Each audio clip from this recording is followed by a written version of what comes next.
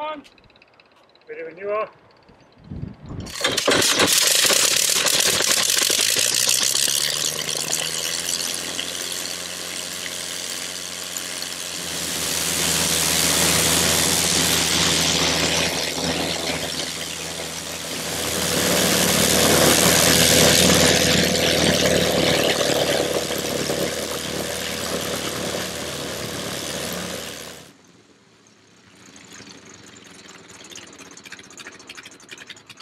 Tony Wytenburg, classic Aero Machining Service. Yes.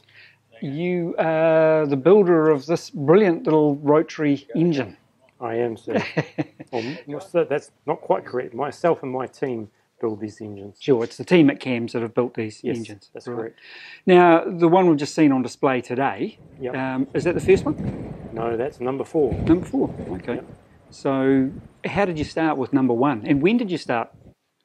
Well, the idea came, well, not the idea, I've always wanted to build a rotary engine, and the opportunity came to borrow one about 2014 it was. And so we borrowed an engine and started to draw it up, and we managed to find a couple of people that actually wanted them and were prepared to put some money down for it, and it was like, this is great.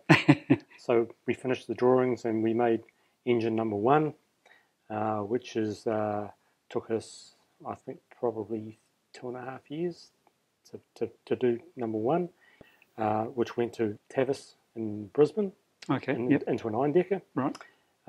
He was very, very happy with what he got. And number 2 engine went to Dayton, Ohio. We've since made, so number 4 is out here in the paddock. Number 5 is in France. Number 3 is in Dallas, Texas. Okay. So the first one, which is flying with, it's Andrew Carter, is it? Andrew Carter at Tavis, yep.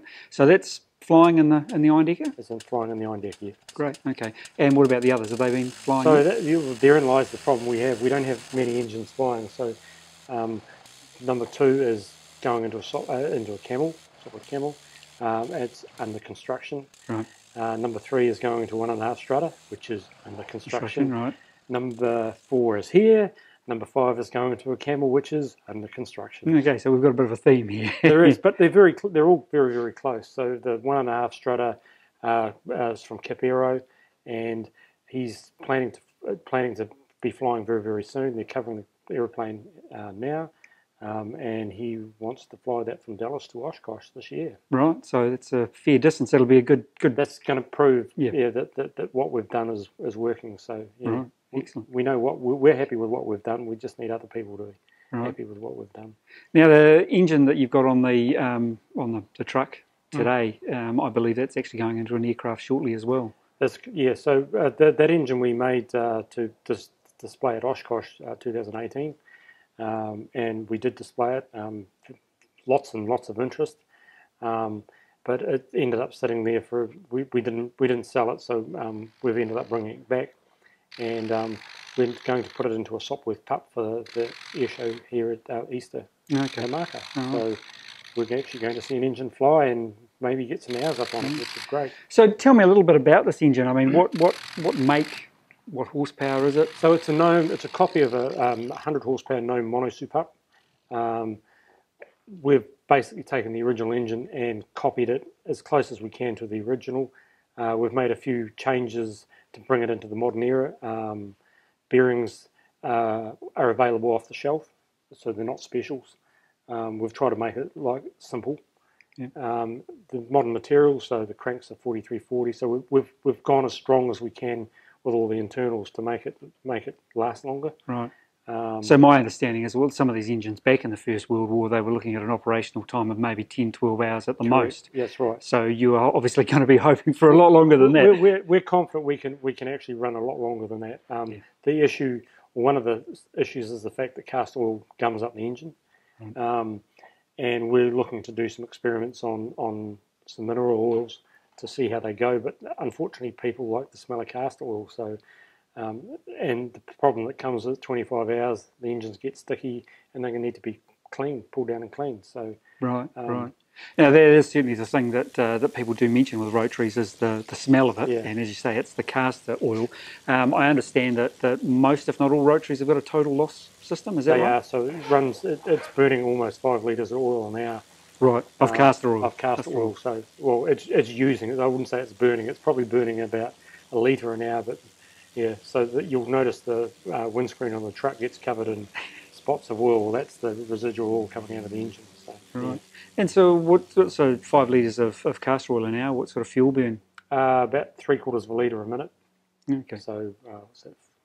40 litres an hour. Right. And saying that this latest engine's got a slightly modified fuel nozzle in it, and we believe it's running a wee bit better than what it was originally. So we haven't done a fuel test on it. Yeah. Yep. Yeah. We've built 5 engines, and every engine we've built, we've learned something and changed something. Just they're actually quite small modifications, but they've all improved how the engine works. Right. So our engines appear, and I'm going to say appear because I can't categorically state they aren't, but they appear to be running very, very clean. We're getting nice clean valves, clean plugs.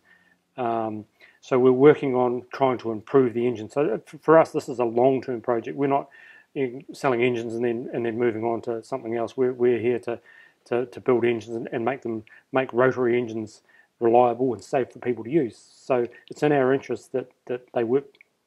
And so the modifications we've made, we're sharing the information we're getting with our clients. So and we'll do the same with the oil. If we find out that one of the oils works better than the other, then we'll let them know. Right. Right.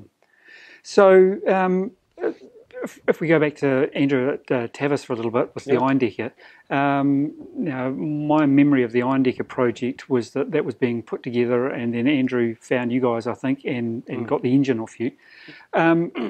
Was that airframe always going to have a rotary in it, or was it initially? Yeah, it was built in Germany, and it's on loan to Tavis. Oh, okay. And it's an original, as close as you'll get to an original aeroplane. Okay. So for other builders of World War I aircraft out there, and particularly I'm thinking about some of the replicas that have already been built, not some of these things that are under construction at the moment, how easy would it be to take some of the engines that they've got in them currently and put one of your rotaries in? Is that going to be possible? Or? It is very, very possible, yeah. There's nothing too hard about mounting a rotary engine. One of the reasons they use rotary engines, they're so smooth running. So once in the airframe, that they actually are good. They're actually quite kind to the airframe. Right. They don't have problems with vibration. Right. The Gnome.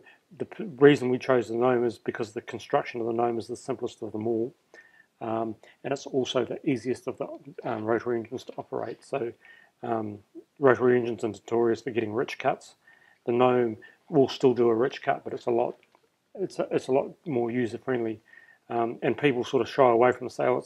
It's hasn't got a carburetor. It's hard to control, but the ignition control works really well. Right. And if you get your prop matched to the engine, it's easy to fly. And right. From people I've known that have flown Gnomes, it's the easiest of all rotary engines to fly. So right. Someone said, well, how would you call it? Well, it's the learner rotary. You know, if you want to get into rotary engines, start with a Gnome. Right. So one thing that people who have spent any great time in Port Aerodrome and Marston or Omaka here is the vintage aviator stopped with camel. Now that has a very distinctive sound to it. Yeah. That's also running a Gnome. Whereas when you were running the one out the front here this afternoon, it sounded quite different. Talk me through that. Vintage Aviator's Camel's got a 160 Gnome, so it's a bigger engine. Right. It also has an ignition system which you can cut down. So instead of running it full, you can run it quarter or half or a third. So you basically what you're doing, you're stopping the spark plug firing.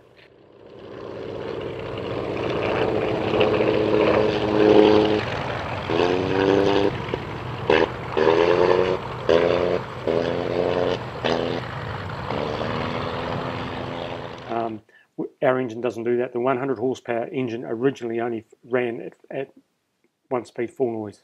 Right. With our engine, we've built an electronic ignition system, A, because it's easy and reliable, but B, it also puts out this beautiful big fat spark. So we use a modern plug which has got a spark plug gap of over 1 millimetre. Right. So it's also less prone for fouling. Yep. and so it also makes the engine very, very easy to start. But the sideline to that is we've got the ignition's got 2 hall sensors in it. So one of the runs you saw, we actually knocked the ignition back. So basically you're cutting the spark plug down to 1/2. Right. So it's firing at half rate. So it's still using the same amount of fuel, but it's only firing half as much, and it drops the power right down. So it makes it quite easy for taxiing. Right. Yeah. Okay. So yeah, that certainly explains it's sort the of difference trying to make between it a bit more user friendly, and that was just one of the, by going with the electronic ignition, we could actually do that quite easily. Well, certainly given the reputation of rotary engine aircraft from the First World War and training accidents and so on, I guess anything you can do to make it safer for new build aircraft is probably a good thing. And that's the thing, is that, I mean, I still believe that rotary engine pilots still need to have a bit of nous about running an engine, and that's also where it's important for us that people know. So engine 2, I actually went to Dayton and showed the guy how to run it. Right. And we're quite keen on making sure that people are comfortable with what they've got before they get in an aeroplane. So, absolutely, generally they're getting into a new aeroplane, so they need to have that engine off pat. And again, the Gnome's a simple one. You've only got a fuel nozzle or a fuel control to worry about. You don't have to worry about a carburetor and all that other. And all the rest of it. Yeah. Yeah. Obviously, no. One good. lever, not 2. So you've built 5 so far. Yes. What's next? So we currently have 2 orders. Okay. Both to the UK. Yep. And on one of the orders, I mentioned to the guy that we're looking at putting a twin ignition system in, and he said, "I want one." Oh, okay. It actually hasn't left the drawing board yet, but right. Yeah. It sort of brings that. I know it's not original, and there's some people say, "Oh, you can't do that," but it's that little element of safety. You have dual ignition system. Yeah. It's an aircraft, and it's like the more we can do to make it safer and more reliable. And I'm not about to poo-poo what anyone says. Well, it's not original. Yeah, okay, it's not original, but at the end of the day, the engine is still rotating quite fast, and that's the thing. It looks good, smells good, sounds good. You've got the right sound, you've got the right smell, you've got the right feel. The aircraft's doing exactly what it's supposed to do. Yeah. But it's not going to die on you, which is what we want. Which is a big thing. Yeah. It's that safety, and that's where it's paramount for me that we can make that engine as safe as possible. And as we go, we're learning. Yeah.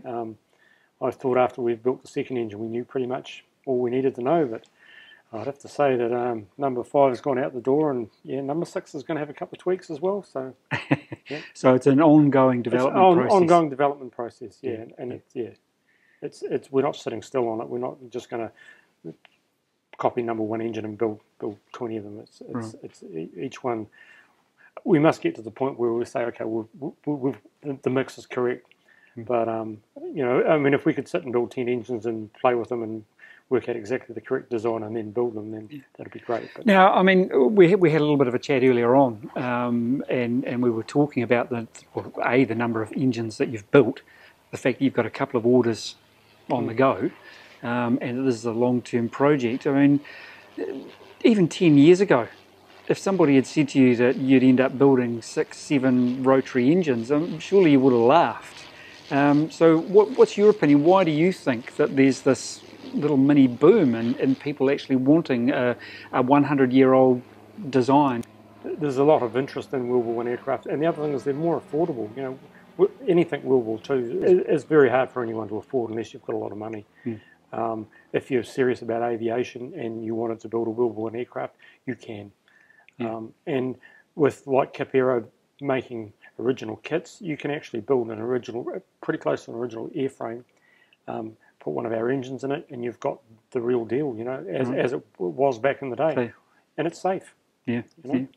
All right, well, we will look forward to seeing both the PUP and the 1.5 strutter, hopefully in the very near future, proving that your engines are absolutely that's superb. What we need. We need some hours up, and I'm really looking forward to seeing that PUP fly. So excellent. Yeah, watch the space. Anybody who's thinking about building a World War One aircraft or particularly one that needs a rotary engine, can get in touch with you at the web, on the web, and or on Facebook. Yeah, just we're just Google cams or Gnome rotaries, and you'll pop up. We pop up. Excellent, Tony. Thanks very much. No worries. Thank you very much. Cheers.